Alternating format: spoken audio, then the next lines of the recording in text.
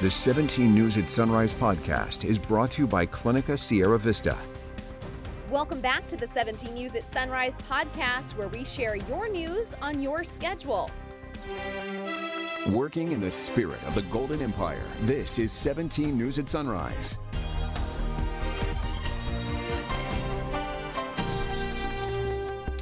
Good morning to you here at 5 a.m. Thanks for waking up with us. I'm Maddie Jansen alongside Elena Russ. And we begin with your crime watch this morning. A suspect in custody after reportedly returning to the scene of an attempted robbery and shooting at a KCSO deputy. KCSO said in a tweet they were responding to an armed robbery call around 3 a.m. Saturday in Lamont when the suspect came back to the scene while deputies were speaking to the victim.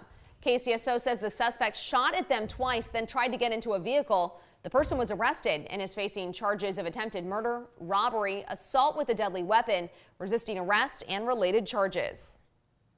Also in your crime watch, a joint task force arrested an inmate on the run last night, just a day after he walked away from a reentry facility. 28-year-old Andres Carrera is serving a 2-year sentence for buying stolen goods and illegally possessing ammunition.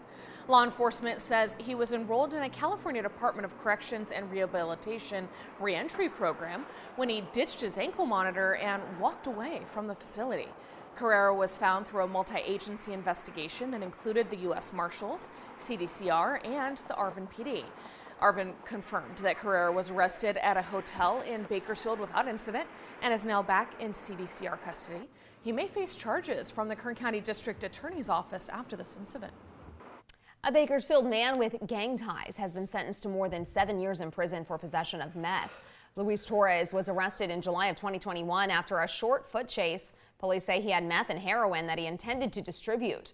According to court documents, Torres is a member of the Loma Bakers gang and has more than 20 criminal convictions. Well, we continue to remember a former Bakersfield police officer serving as a deputy in Colorado, killed in the line of duty Sunday night. Law enforcement paid their respects to Kern County native Andrew Peary. Nicole Fierro with our sister station in Denver reports. In the security Widefield community, where crime tape surrounds investigators collecting bags of evidence. I felt really sorry for him, though. Neighbor Terry Hampton processes the line of duty death he witnessed Sunday evening. El Paso County Sheriff's Deputy Andrew Peary killed, responding to a call of a shooting right across the street at this home. They stopped the cars real fast. They got out and started running up to the house, and that was the end. In for the police officer. 20 minutes away, outside of the El Paso County Sheriff's Office, fellow men and women in blue leave flowers, pray, pay their respects to Deputy Andrew Peary. Before joining the Sheriff's Office in 2016, he served as an officer in Bakersfield, California. The husband and father to two, also a veteran who served in the United States Army. A fellow serviceman sharing these photos with us from their time serving together in Italy and Iraq. He says Deputy Peary was a decorated airborne infantryman, a paratrooper, an exemplary soldier, and a hero. He was a brave man. He didn't back off from anything going down there.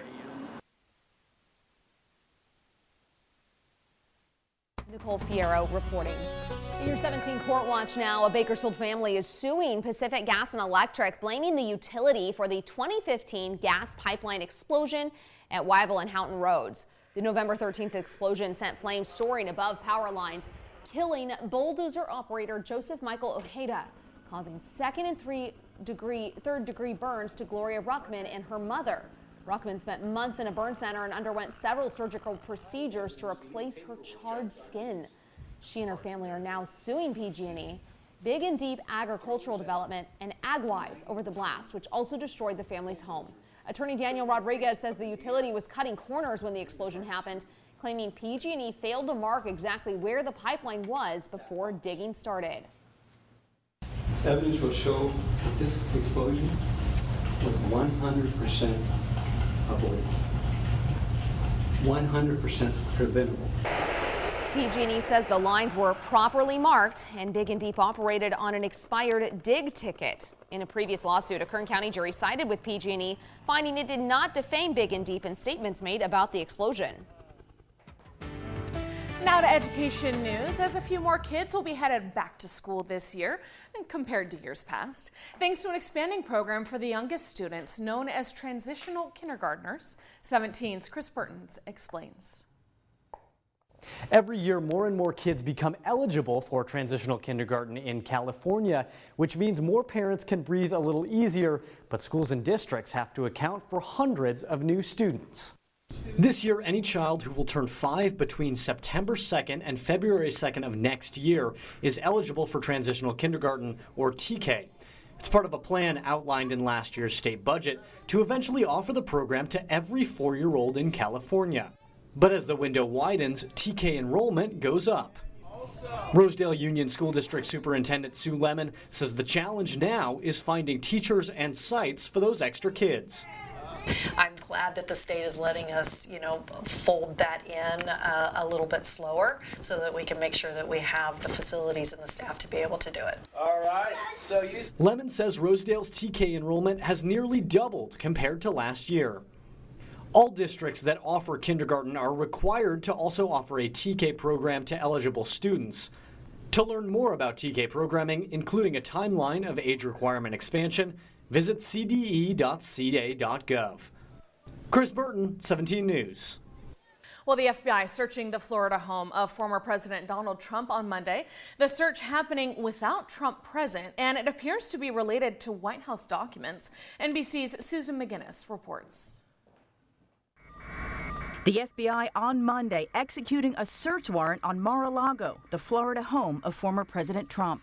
This could only happen if a judge found probable cause to believe that evidence of a crime will be found there. Mr. Trump, can we get your reaction to the raid, sir? Trump not in Florida during the search, ignoring questions as he left Trump Tower in New York.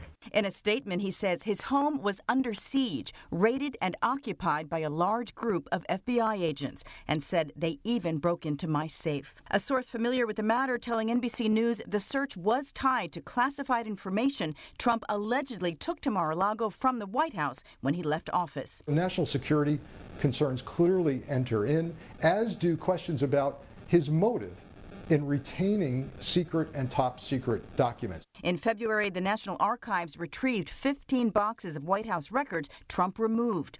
It asked the Justice Department to examine whether his handling of White House records violated federal law. There's no family in American history that has taken more arrows in the back than the Trump family. Trump supporters in Congress lining up to defend him. What was on the warrant? What were you really doing? What were you looking for? Why not talk to President Trump and have him give the information you're after? In Florida, protesters gathered, reaction strong on both sides. It's very disturbing. The man did nothing while he was in office, and I think they're on a witch hunt again. He's going to go down for this, and it's going to be a great day, man. Trump calling the action politically motivated, saying radical left Democrats desperately don't want me to run for president. As for Trump's political aspirations now, one person close to the former president saying if he wasn't running before, he is now. In Washington, Susan McGinnis, NBC News.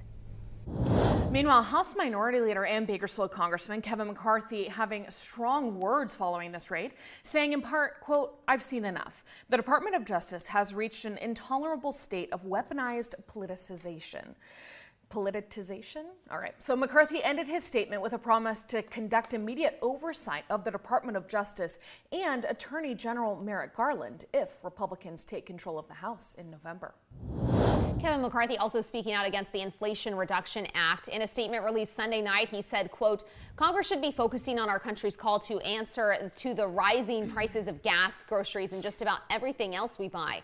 Instead, Senate Democrats and Vice President Harris voted on a 700-page, $500 billion spending spree that would raise taxes during a recession, punish small businesses, hire 87,000 IRS bureaucrats to harass the middle class, and increase inflation. When this bill comes to the House, I urge everyone to vote no.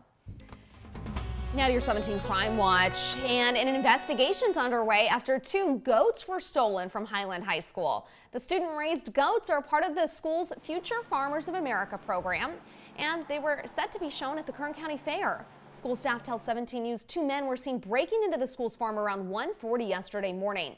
The men were reportedly driving a tan or silver SUV when they jumped out, grabbed the goats, and threw them in the back of the vehicle.